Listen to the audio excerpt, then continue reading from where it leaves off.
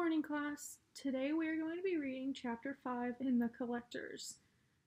While we read this, I want you to think about what happened in the last chapter and what could happen in this chapter and kind of just make inferences and make connections between those two chapters.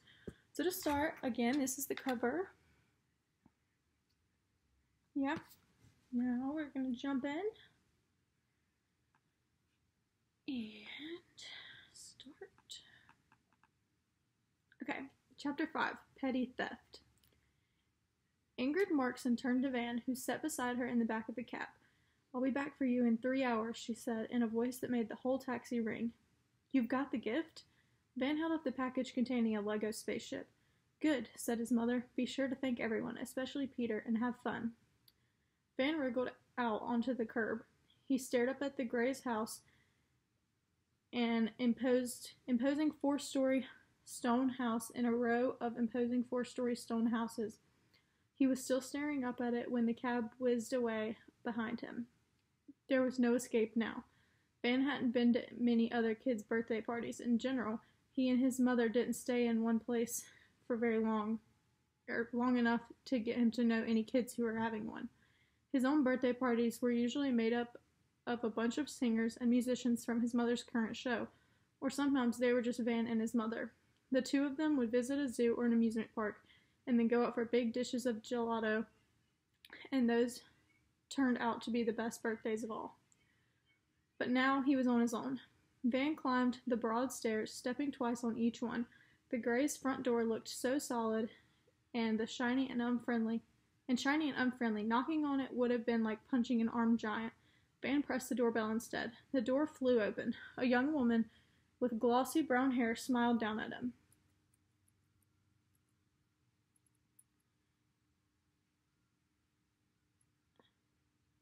"Hello," said Van politely, and cleared as he could.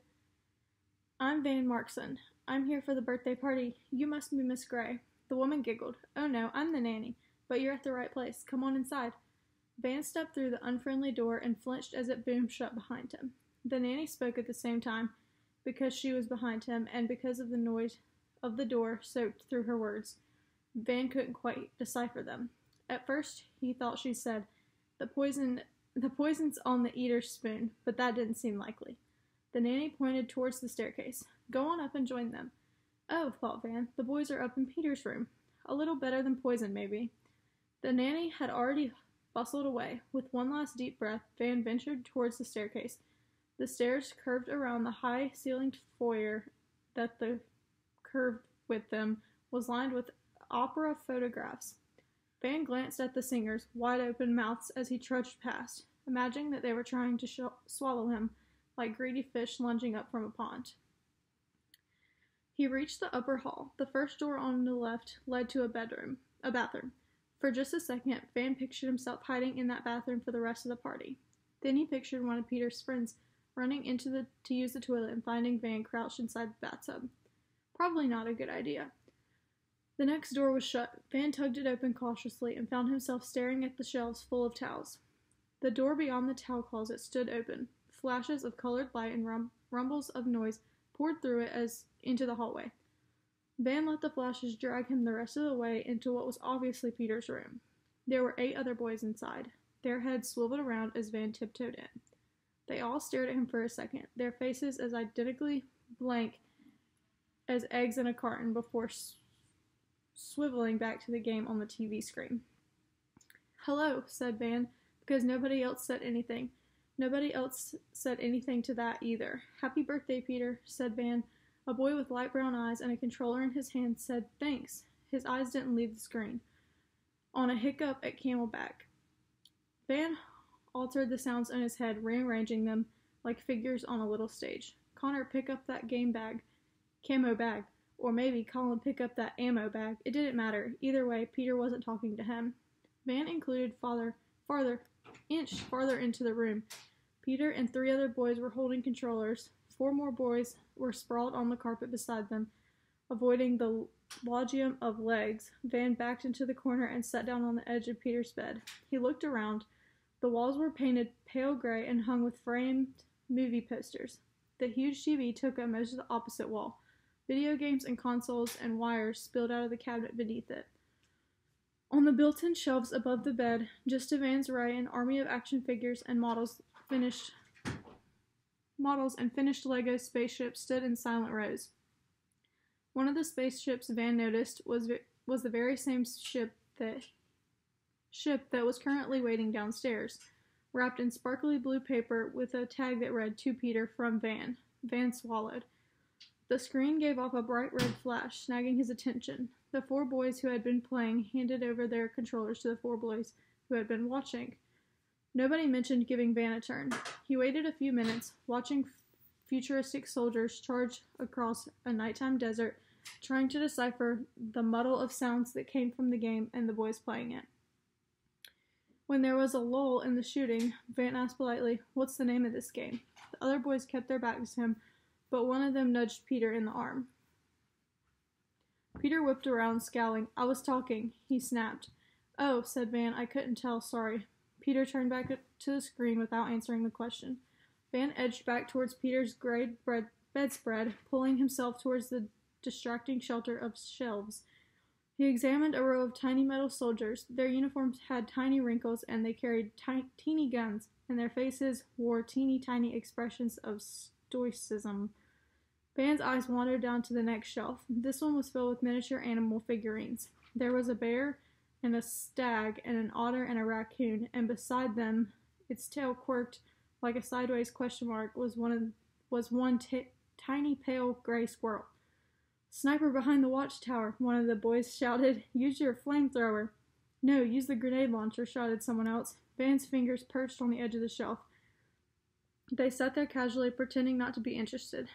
There was a boom from the video game, followed by a cheer from the 8 boys. Van's fingers closed around the squirrel. In one quick, smooth motion, he wedged the squirrel into his pocket and darted out again to sit innocently in Van's lap. Van's heart thundered. He couldn't believe he had just done that, or that his fingers had. The things in his collection had been lost or forgotten or thrown away by someone else. Van had rescued them. He'd never stolen a single one, but he needed this squirrel, Van reasoned.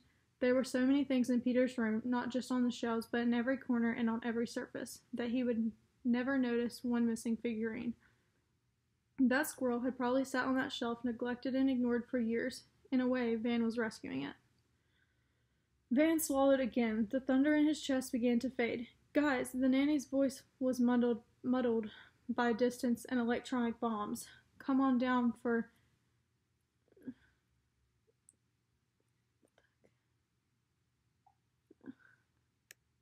Agonized screams. Before Van had figured out that she had probably said, "Come on down for cake and ice cream," the other boys had jumped up and stamped towards the door. "I call a corner piece," someone shouted. "It's my party," said Peter. "I get to decide who gets the corner pieces." "So, can I have one?" "Maybe." Peter's voice dwindled into the hall. When the last of the boys had showed his way through the door, Van stood up. He touched his pocket, making sure the bump of the squirrel was still there. Then he followed the crowd down the staircase. The table was set in the dining room. Van hung back as the other boys grabbed their seats. They were all talking at once, and the noise made his head ache, and Van didn't know whose faces to look at. He looked around the dining room instead. This room was too neat and stylish to have many interesting things in it, but he noticed that the light switches were the funny old push-button kind, and the beveled crystal knobs on the doors were shaped like giant engagement rings, and tall, narrow windows gazed out over the walled backyard. One of the windows was standing open. The branches of a birch tree leaned close to it, its pale green leaves fluttering into the room like a bunch of impatiently waving hands. "That was amazing," someone's voice cut through the din. "I can't believe you hit him from that distance. It's like the game knew it was your birthday," and said the boy with freckles. "Yeah, happy birthday. Here's the dead alien." "Oh man," sighed the boy with the tight back curls. "That's what I got you." The other boys laughed. Van remembered the duplicate Lego spaceship waiting in the pile of presents. His stomach began to tighten. He stared at the open window. The birch tree's delicate branches swayed. "Here we are," sang the nanny, bustling into the room with a big sheet cake. She sat in the center of the table. The boys craned forward, kneeling on their chairs for a better look. From a few steps away, Van looked too. The cake was frosted with a swirling blue-purple galaxy. Spaceships zoomed between the planets, shooting flares of white laser icing. 12 candles stuck up from the frosting stars. I call a spaceship, shouted the freckle boy. I said I get to choose who gets what, said Peter. All right, everybody lean back. The nanny picked up a box of matches. I don't want to set anyone on fire. Shouldn't we, said Van, before he could stop himself. Everyone turned to stare. Shouldn't we wait for your dad? He finished. Peter frowned. No, he said, as if Van had just suggested that they squirt the cake with ketchup. He's at work. That's why the nanny is here. One of the other boys snorted. Oh, said Van. I guess that makes sense. Come on, take a seat, Dan, said the nanny distractedly. Van stayed where he was. The nanny struck a match and everyone started shouting again. Van took a small step backwards. He gazed past the table towards the waving birch leaves, and as he watched, a pale, almost silver squirrel jumped out of the birch tree and through the open window. It perched on the window sill for a second, its eyes bright, its tail twitching. Then it leaped towards the chandelier hanging above the table. The nanny had finished lighting the candles. The other boys bumped one another, craning closer to the flickering cake. None of them paid any attention to the squirrel dangling from the chandelier just above their heads. Everybody ready? The nanny prompted. Happy birthday to you.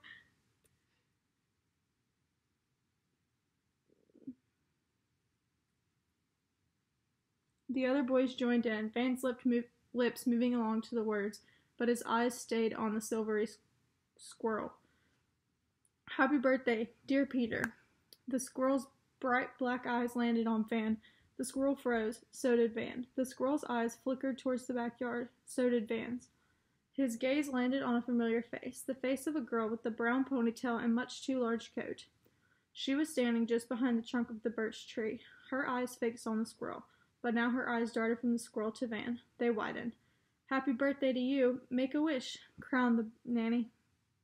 There was a cheer as Peter blew out the candles. The squirrel twitched back to life. It coiled to the bottom of the chandelier, holding on tight with its back feet. Its tiny front paws reached out.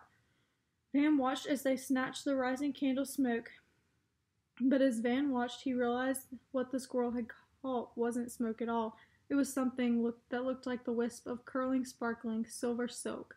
With the wisp clamped to its teeth, the squirrel sailed back towards the open window. Van had already surprised himself twice today. He had gone to a party with a bunch of boys he didn't know, for a boy he didn't even like. He had stolen a china squirrel from the birthday boy's bedroom. Now he was about to surprise himself again. He could feel it. Before the nanny could cut the first slice of cake, or Peter could decide who got to eat it, Van bolted to the open window. He shoved the frame outward. If anyone behind him called out, Van didn't hear. He wasn't really listening anyways, keeping his eyes on the face behind the birch tree. He swung one leg over the sill, braced his arms against the walls, and dove into the backyard below. And that's the end of chapter 5, so we'll read chapter 6 tomorrow morning. With what we just read, I want you guys to think about how you would feel if you were in Van's situation, and you were at this party that he was going to and felt really uncomfortable.